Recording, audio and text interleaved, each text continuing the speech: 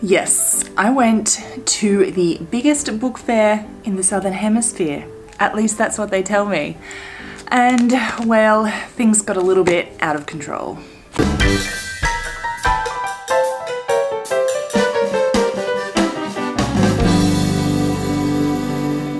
So just what is this book fair that I speak of? It is the biannual, twice a year, Lifeline Bookfest. Now this is in Australia and they have it in every city. It is enormous, let me tell you, it's so big. So they have 3 rooms. The first room, my favorite room, is the high quality section, and where they have all the rare books and out of print. And that's where most of mine come from. There's so many beautiful old books there. And then the second room is the $2.50 section, and they're all broken up into categories again. It's a whole different section, everything's $2.50. Then they have a whole nother section and everything is just $1. Of course, you might guess that my favorite is the high quality section and the rare books and out of print. Lifeline here in Australia is a charity organisation that all the money raised for this event actually goes to their crisis centre call line.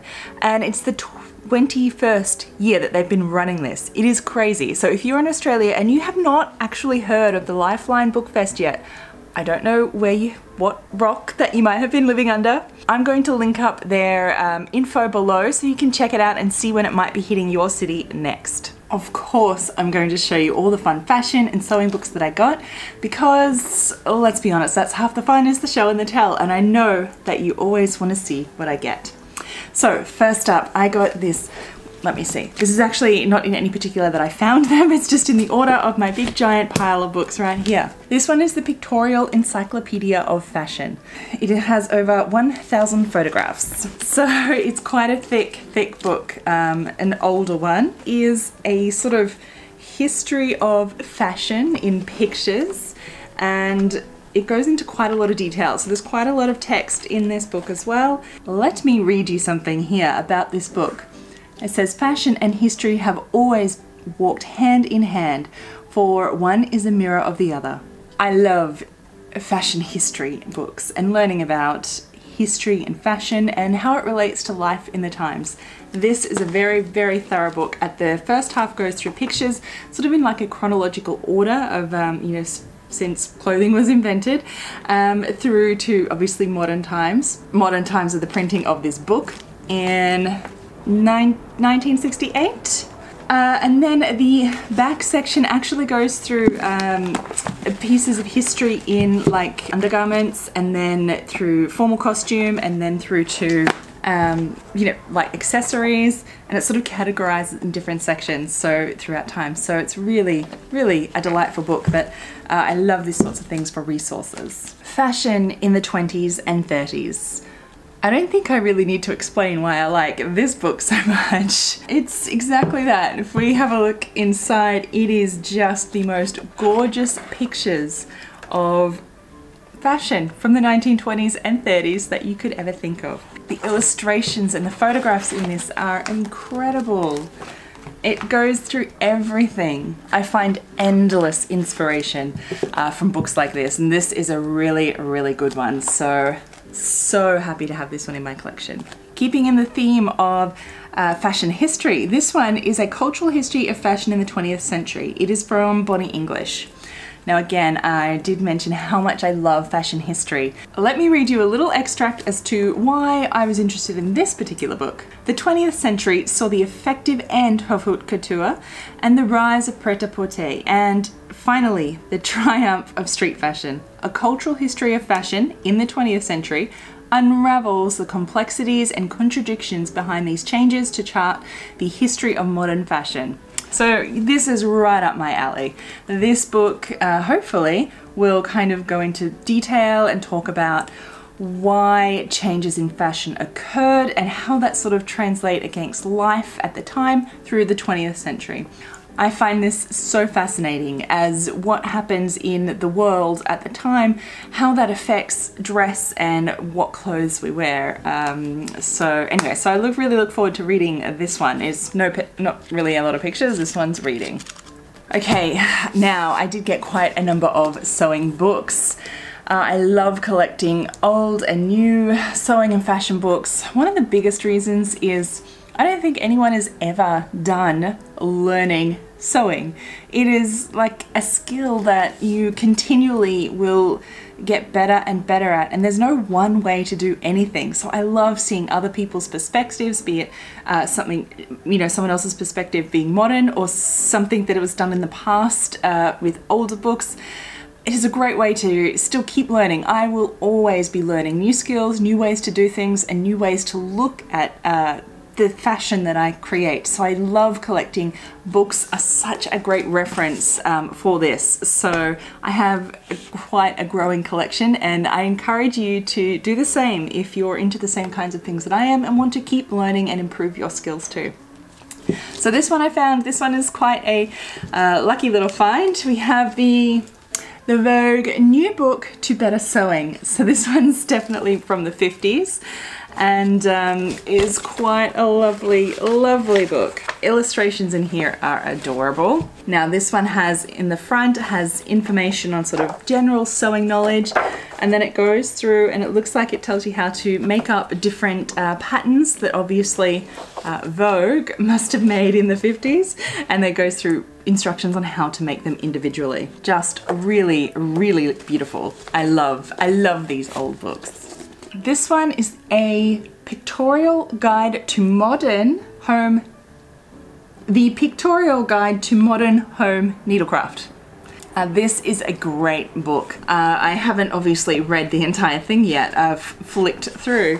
There is fantastic sewing information, how to sew, how to adjust patterns, how to like grade a block, how to do things on your machine, feet and everything.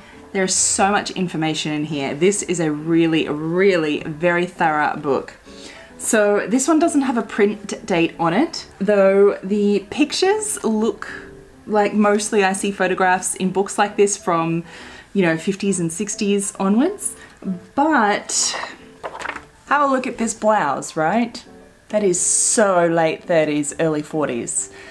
So yeah, all the other illustrations of the fashion in here really are from the late 30s, early 40s time period. So I'm not quite sure when this one was printed.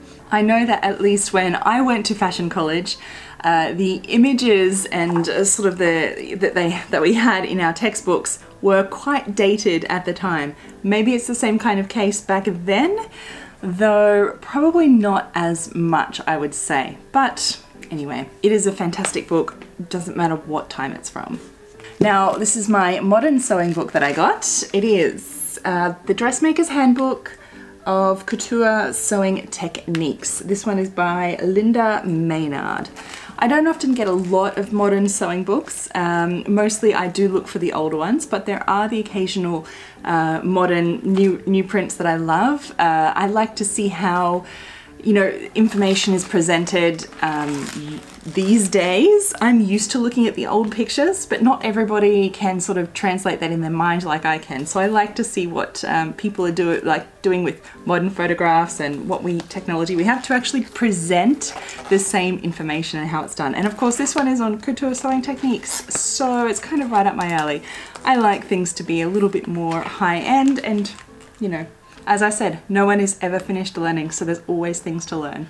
This is lovely. So they go into how to do a couture dart, how to use different linings and interlinings, and really how to get those beautiful neat couture finishes and the look on all your garments. So this one looks like I'll still even learn a few things from this one, so I really look forward to this.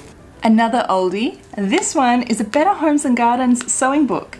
Now, I've never actually seen one from Better Homes and Gardens before. This one is another, as I said, an oldie. Let's have a look. It was given to somebody in a 61, the nice little handwritten note. Yeah, definitely I'd say 60s from the illustrations through here. But this is another quite a good book. So again, this one's reasonably thick, so it's quite thorough. So one of the things that really drew me to this book was these pictures through here.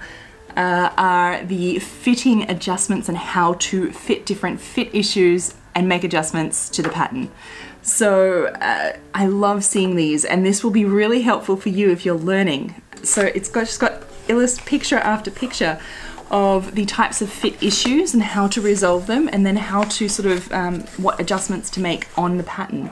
So I love seeing this in you know, flat form like this, and how they've presented it is fantastic. It goes through fabric, it goes through how to sew, curve, necklines, all sorts of different things, cutting stripes, seam finishes, curved inserts, sleeves.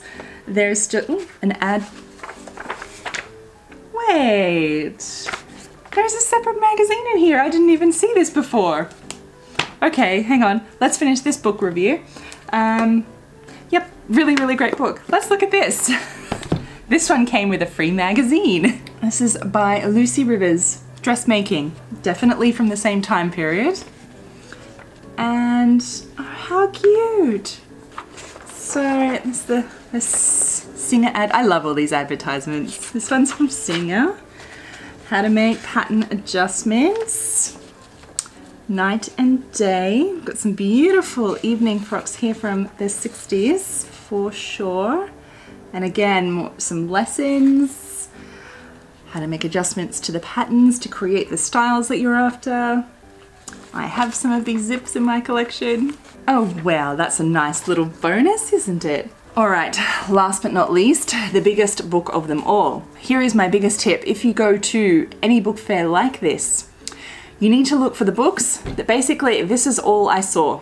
This is all I saw. There is nothing on it. These are the ones that you have to look for. These I have found to be the best. Either missing their covers, or they just look like you can't see anything. It's, yeah, you have to look at everything to get the good stuff. This one here is a huge big file of pictorial history of the silent screen. So this is just pages and pages of pictures from films from the silent screen era, 1900 through to the 20s. That kind of time period is perfect. So it's just picture after picture. Look at all these fabulous costumes. There is endless inspirations for different outfits and how things are actually worn. And it just goes year by year, 1916, 1910. So yeah, I love these, and just with so many pictures. If you're looking for hairstyles, these are fantastic. If you find anything like these from any decade, whatever hair sort of styles you're going with, or if you want to see lots of images of pictures from a certain time period, these kinds of books are fantastic. So I'm really loving this kind of time period at the moment. So this is a great source of information for me right now. I do hope that you've enjoyed seeing my little book haul here in what the kinds of things that I get and why I like them. So thank you for Lifeline Bookfest for putting on this event and having the opportunity to get such great rare books at really great prices as well. So I hope this encourages you to look at your used secondhand bookstore and go for the ones that are very inconspicuous and don't look like much. Remember, look at everything. Anyway, so like this video if you liked it, and remember, leave me a comment below. Tell me which one of these is your favorite book, which one you want to find. I'd love to know. Thank you so much for watching, and until next time, bye. Wow. Okay, I'm going to be really busy with all these books. Good thing there's a lot of pictures in these, and it's not all reading books.